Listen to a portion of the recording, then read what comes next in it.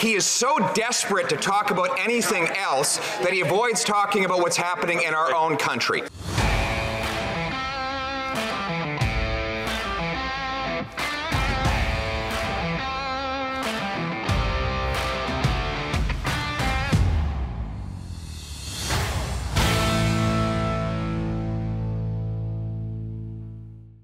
Welcome back to Northern Perspective, everyone. I'm Cypher. And I'm Fox. We're back to question period today with Justin trying out the new playbook from his new quote-unquote PR expert.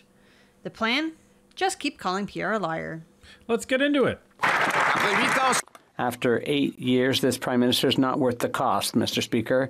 He said that doubling the national debt would have no effect because interest rates were low. But those same deficits have fueled interest rate increases, and next year we will spend $52 billion a year. That's $3,000 per capita in debt service. That's more than we'll be spending on health. Why is the Prime Minister spending more for bankers than for nurses? The Right Honourable Prime Minister. Mr. Speaker, since last week, more and more Canadians are having trouble believing the Leader of the Opposition. Let me bring back the true facts. Canada's debt is the lowest in the G7. We have the best debt to GDP ratio in the G7, and inflation keeps going down while maintaining services that Canadians rely on. The Conservative leader would cut childcare services to seniors, benefits, and care for children. We will continue to invest. We're there for Canadians. We will continue to make responsible investments. The Honourable Leader of the Opposition. So, this is the new playbook, everybody. Call Pierre a liar. I guess that's the secret to unlocking Generation Z and millennials. Well, I'm a millennial, and I can tell you that's not it. And for those of you who are wondering, yes, Justin Trudeau hired a new PR expert, a new director of communications that will report directly to him. And this guy's job is to fix the polls. Good luck with that, buddy. Yeah, and who is that guy? Max Valiquette. And he apparently has spent decades in the marketing sector and comes armed with expertise in understanding millennials and Generation Z or Z, you know, like the rest of us say. Does that look like a guy who understands millennials or Gen Z? No. Give me a break. No. He looks like a guy that understands an episode of House. You wouldn't believe the crap people let me get away with. So it says, amid slumping poll numbers, Trudeau has appointed a new executive communications director with expertise in, quote, understanding millennials and Generation Z, unquote. A recent Abacus data survey revealed that millennials are now almost twice as likely to support conservatives over liberals, while 32% of Generation Z currently favors conservatives compared to 24% for liberals. That's his base, everybody. This is why Trudeau has panicked and hired a dude that is allegedly an expert on this. Max Valiquette will likely be tasked with trying to reverse those trends. Valiquette founded Youthography, a Toronto-based youth market research company, and also worked with Benjamin Byrne, a Toronto-based advertising agency. One of Canada's largest independent agencies, Benjamin Byrne, has counted both the Liberal Party of Canada and Liberal Party of Ontario as clients. Yeah, one thing to note about that that organization, Youthography, it didn't do well. It's gone. So, you know, if we wanted to continue on in this article, which we don't, there's a bit here where it says University of Ottawa, where this guy allegedly went to school, counted him as like one of the top 100 influential Canadians in communications in 2005, 18 years ago. So this is the guy. This is the guy that's going to reverse Trudeau's fortunes.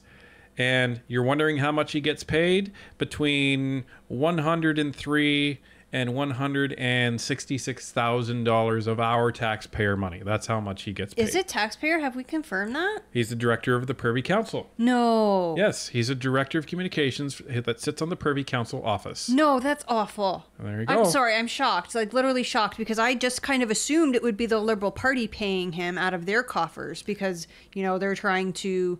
Here he is, director of improve it. communications, Prime Minister's office. No. There you go.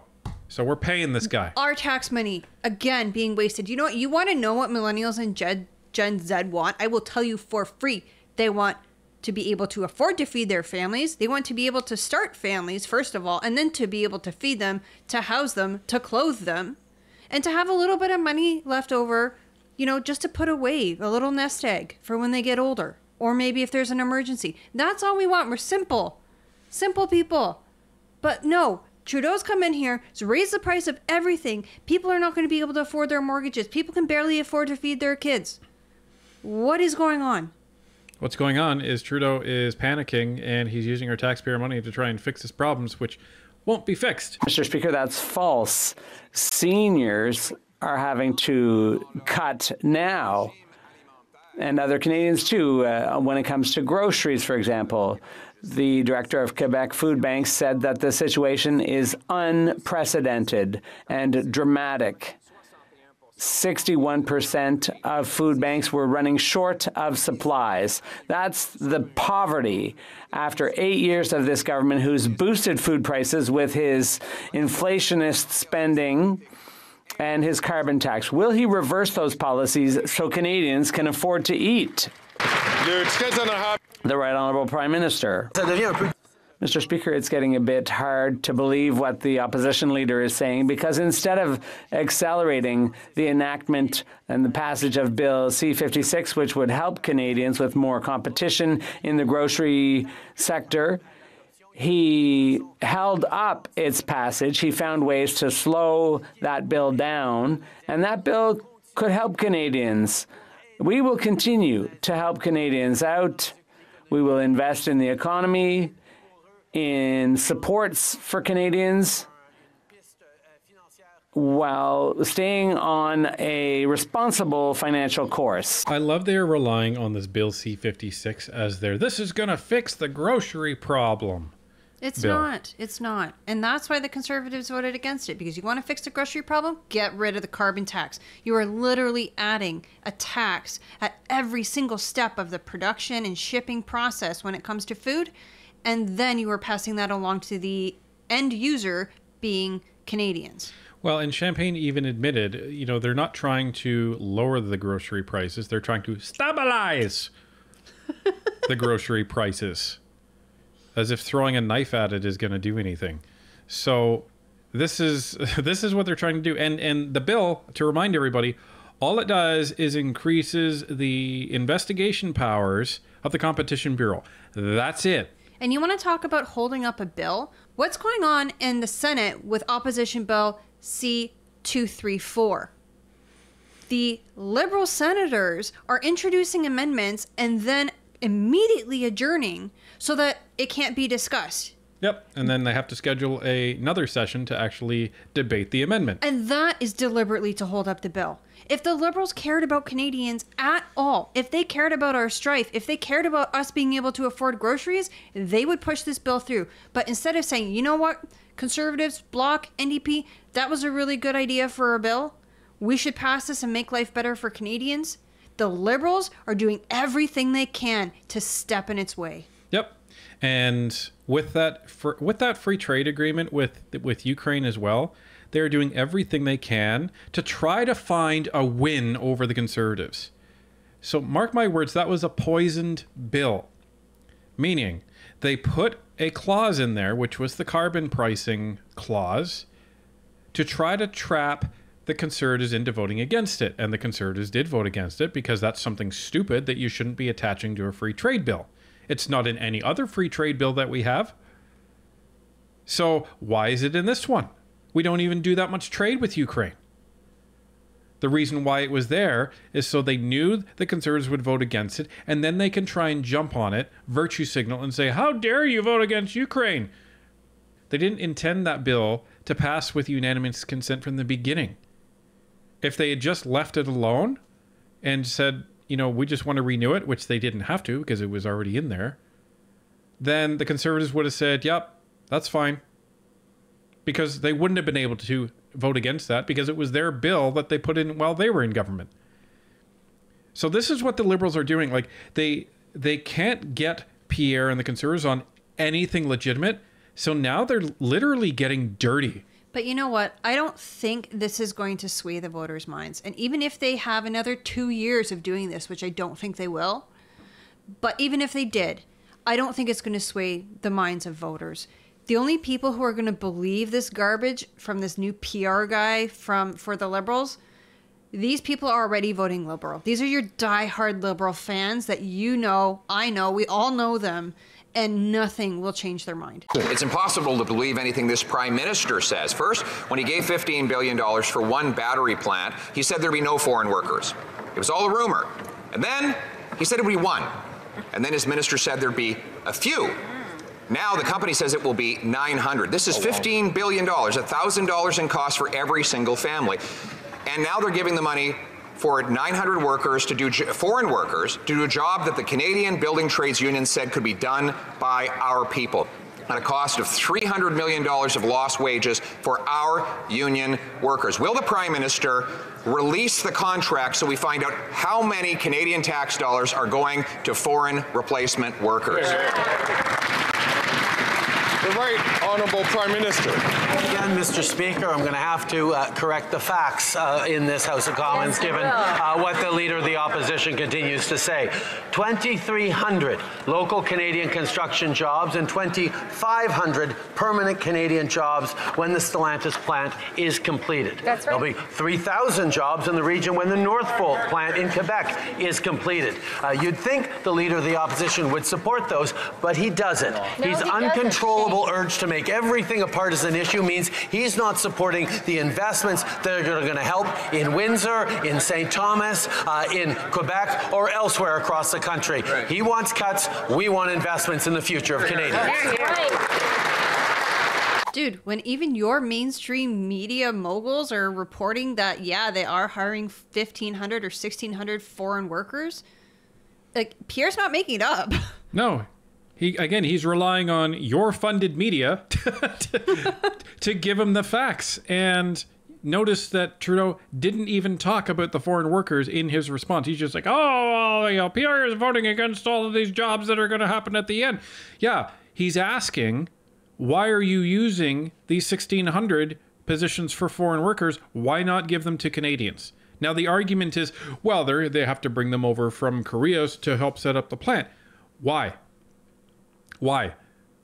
I'm sure all of us know somebody who at some point in their lives was a plant manager and they were sent to a country to set up a plant. One person. You can understand. Not 1,600. Right. You can understand one guy coming over to set up the plant and to make sure that the people there were trained properly. Fine. But 1,600.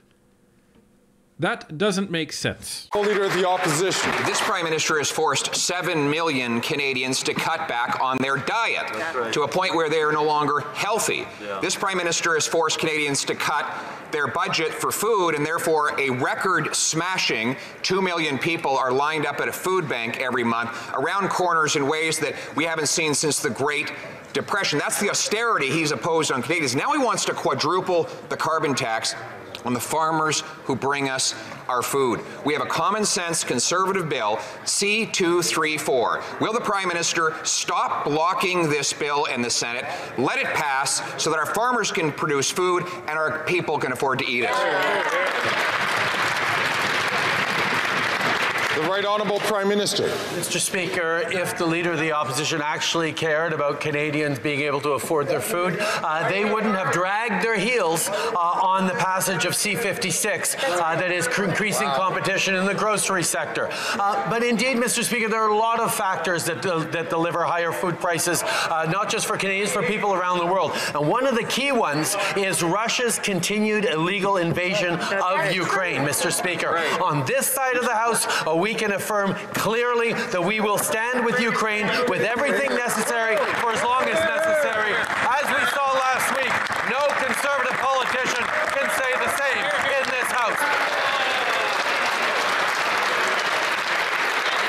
Is me or is Trudeau starting to talk like William Shatner? Well, like that quote unquote speech he just gave, it seriously makes me want to barf. Like the way he's saying, oh, the Conservatives don't stand with Ukraine. It's all garbage. The reason they voted against that trade bill, you know, the one that the Conservatives started back in Harper's era, the reason they voted against it is because you guys poisoned the bill by adding some carbon tax junk to it. Well, and here's the other thing. Please explain to me how the Russian and Ukraine war affects the price of food that is being grown in Saskatchewan. Please explain that to me. Explain how, like, this is the thing. They're saying that, oh, food prices, it's being caused by the war in Ukraine. Well, okay. Why hasn't food gone up to a ridiculous price with the other wars? Remember Desert Storm? Food prices didn't go through the roof. Well, it was a desert. Yeah, but it was over oil. So, like, I don't know what they're trying to say is driving up food prices between the war of Russia and Ukraine. Like, give me a break. First, it was global inflation. That's what was driving up the food prices. And then, you know, that excuse wasn't washing. So then the Ukraine war started. So they said, oh, well, it's the Ukraine war. And then they said the price of gas is going up because of the Ukraine war. Well, the price of gas has come down a little bit. So now what's your excuse? Well, the only excuse that they haven't given, which is the answer, is government incompetence. The Honourable Leader of the Opposition. Actually, we are the only party that has stood with Ukraine, Mr. Speaker. Rather than trying to impose a carbon tax. But, you know, this Prime Minister, I understand what he's doing. He has imposed so much misery here at home, whether by doubling housing costs, forcing people into tent encampments, forcing 2 million people to go to a food bank. These are the problems here at home at the kitchen table. He is so desperate to talk about anything else that he avoids talking about what's happening in our own country. So will he answer the question? Will he take his tax off our farmers so our people can afford to eat?